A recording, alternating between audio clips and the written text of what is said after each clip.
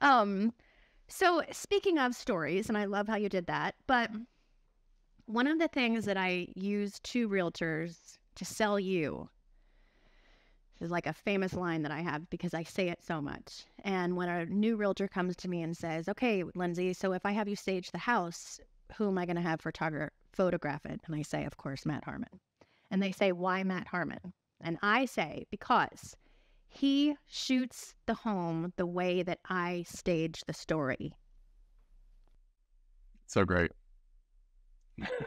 Well, it's true though, because I remember when we first started, this is such a good lesson in the way that realtors complain about things that really matter and really are important, like the stairwell. The stairwell is important. You have to have that shot. But I've also heard realtors complain that you took a picture of the tablescape.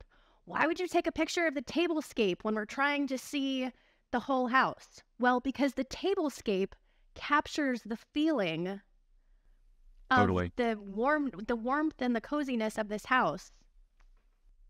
I totally agree. And when you were asking earlier, my favorite shot, my second favorite shot is detail shots.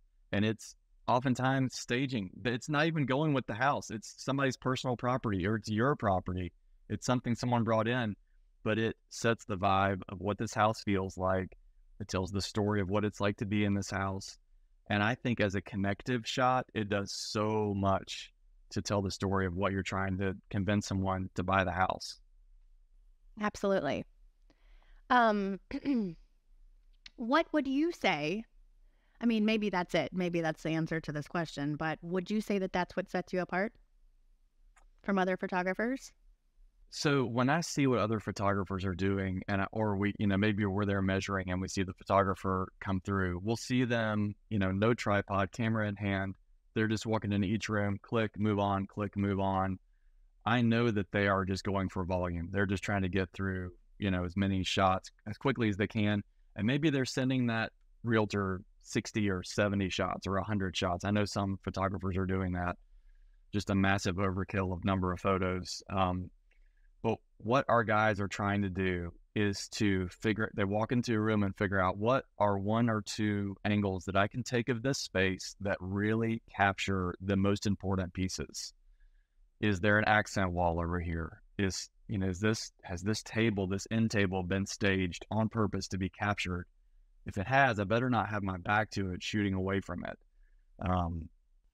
And how That's can good. we, if we're trying to lead to another space, my guys are pretty good about, okay, so this family room leads to a breakfast nook, which leads to a kitchen. Is there a shot that will kind of say that? Instead of just, here's a family room, here's a breakfast nook, here's a kitchen. Is there one shot that kind of glues that together? Even if it means we can't include that empty bedroom shot later on, it means that we have told the story of how this main living area works a little bit better, which is so important. If you're just looking at pictures online,